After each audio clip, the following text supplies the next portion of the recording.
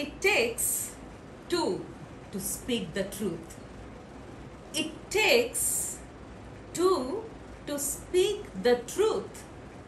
My dear students, parents, teachers, and all the well-wishers, welcome back to another video, the series of good manners. We think good manners is only with our elders or formalities. In informal things, there is no need of these manners or being polite. You are mistaken, my dear friends. Even when you are with your friends, your bosom friends, your close friends, your classmates, your younger brothers, younger sister friends, even with them, you need to be and to follow the good manners. Sometimes we call our classmate or friend, "Hey boy," and then you murmur. You wanted to say something and you murmur. And the boy or the girl will come and ask, "What is that you are saying? I'm not able to hear you, or I'm not able to follow you." This conversation, impolite, not following manners. When you are with your friends, speak clearly, distinctly, sufficiently loudly. I want everybody to remember this phrase, sufficiently loudly. It's not that screaming at the top of your voice or just murmuring inside your voice box. Sometimes our voice doesn't even come out of the voice box. Even that is bad manners. When we don't speak clearly, when we don't try to express ourselves clearly, and you feel, "I have said, it is you should follow," if you think you are not following the manners, it's not good manners. That's why the great philosopher, American naturalist, environmentalist, a writer, an author, Thoreau, Henry David Thoreau, he has said, the statement what I have given is Thoreau's statement. It takes two to speak the truth, one who speak and the other who hear. How beautiful. If we can understand this simple statement, our life will be easier, better, and most of the arguments and misunderstandings will come to an end. It takes two to speak the truth. One who speak. If I think I'm speaking the truth, I should make it very clear to all the people who are trying to listen to me, what I speak, they also understand the same. Then only the truth is spoken. Otherwise, I go and I teach, I have taught. If they don't understand, it is not my problem. If you say you are mistaken, it is not good manners. So, an example, a classic example given by a writer.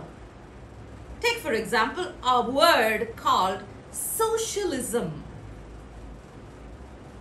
Three groups. I make my class into three groups. One group believes socialism, meaning of socialism is taking away the money from rich and giving it to the poor. Group A believes that socialism meaning, for them, meaning of socialism is taking money from the rich and giving it to the poor. Group B believes meaning of socialism for group B is it is the industry and the commerce. And the group C believes it is being more kind, compassionate compassionate, treating others, the neighbors, as yourself, your down-to-earth personality. If they ask one, you give two. That is socialism for Group C. Now I go to the class. I have 3 groups of students in the class, Group A, Group B, Group C. 3 groups have different meanings for the word socialism. Then I go and say, children, how are you all? You know, I believe in socialism. If I start my lecture like that, the Group A will think that, what is this?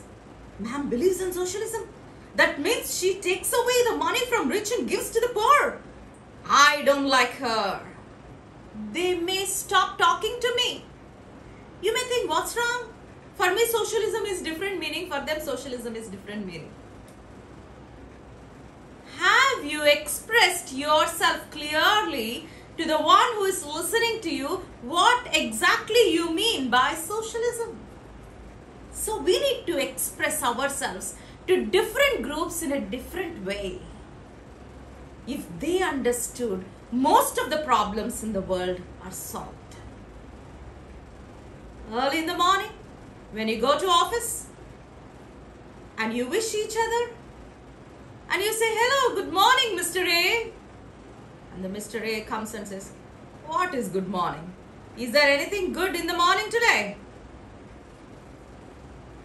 He might have had some bad experience. That doesn't mean the morning is bad. See how complicated when you express. That's why Thoreau very clearly says, he says, it takes 2 to speak the truth.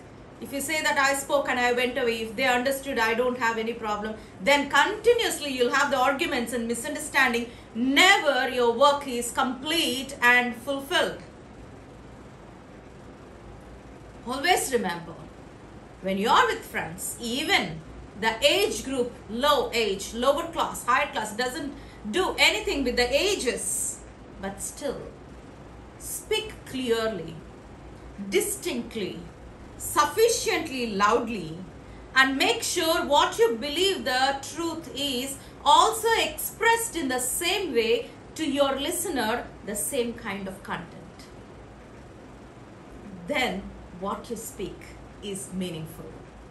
I want everybody to think about this great statement given by Thoreau. I repeat, it takes 2 to speak the truth, 1 to speak, another to hear. Take care, be blessed, have a nice day.